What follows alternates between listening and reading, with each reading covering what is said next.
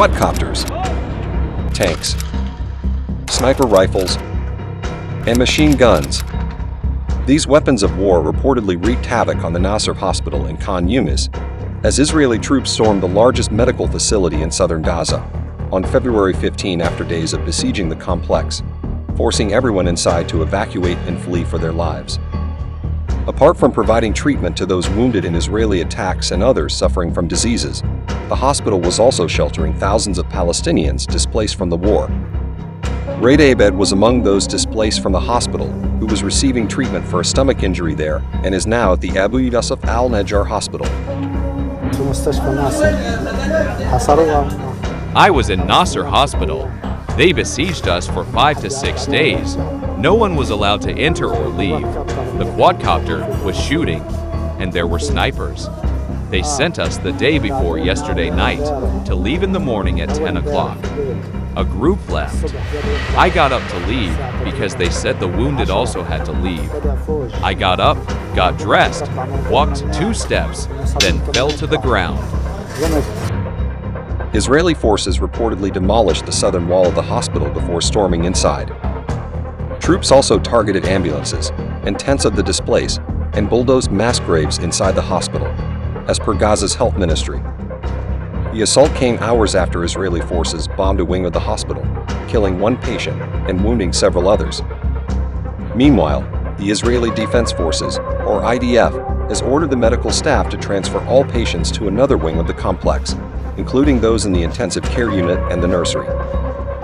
Dr. Khalid Al-Ser, one of the last remaining surgeons inside the hospital, in an audio interview to Democracy Now!, described the situation inside the medical complex amid what sounded like Israeli bombardment in the background.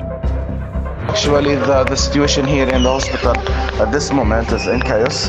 All of the patients, all the relatives, refugees, and also the medical staff are afraid because of what happened.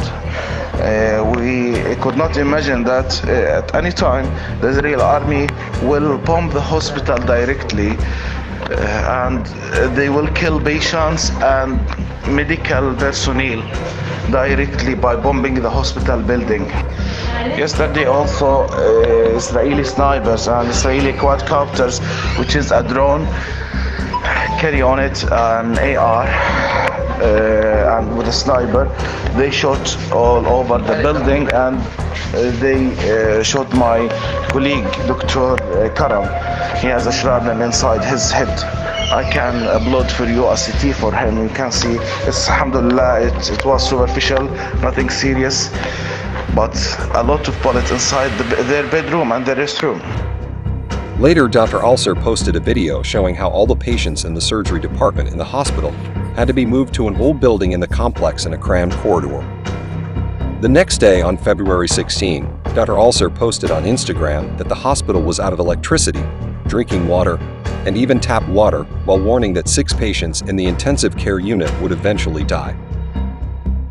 Echoing the message, Gaza's health ministry spokesperson Ashraf al-Qudra said that Israeli troops were forcing 95 medics, 191 patients, and 165 displaced people into an old building at the medical center under harsh conditions without water, food, or milk for the children.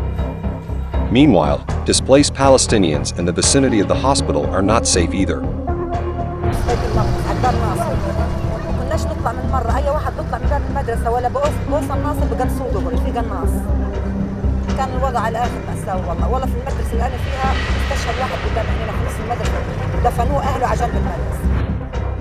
The Israeli army has accused Hamas of using the medical compound to hold captives.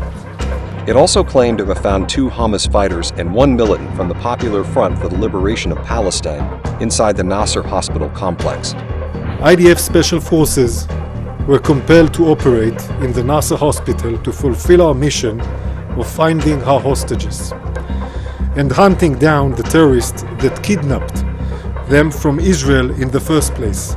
3 confirmed terrorists we found are Mued Adel Muhammad Abu Nasera, ambulance driver for the Hamas terrorist organization, took part in the massacre of October 7th, confessed of transporting a hostage from the border with Israel into the Gaza Strip. Ismail Ahmed Aliuda confessed to taking part in the massacre of October 7th. Amru Khaled Shhade Abu Rida, a known terrorist of the PLFP terror organization. The Palestinian group, which governs Gaza, has vehemently denied allegations of using medical facilities to hold hostages.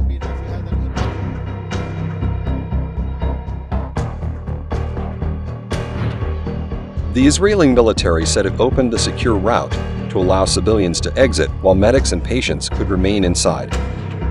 However, Medical NGO Doctors Without Borders, or MSFs, said those sheltering inside were afraid to leave after reports that people were shot at on their way out. The nonprofit said one of its colleagues remains unaccounted for and another being detained by Israeli troops at a checkpoint set up outside the hospital to screen people leaving the compound. Nasser Hospital has been under siege for around 3 weeks.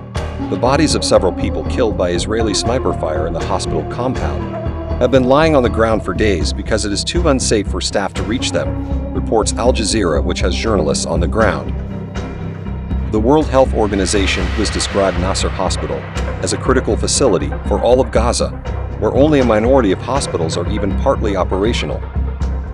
World Health Organization Chief Tedros Adhanom Ghebreyesus said on February 14 that he was alarmed by reports from Nasser Hospital, which he described as the backbone of the health system in southern Gaza.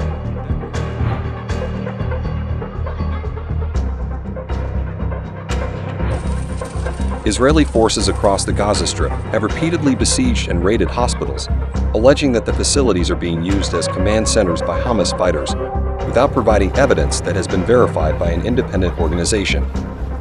WHO has documented 721 attacks on healthcare in the occupied Palestinian territory since October 7.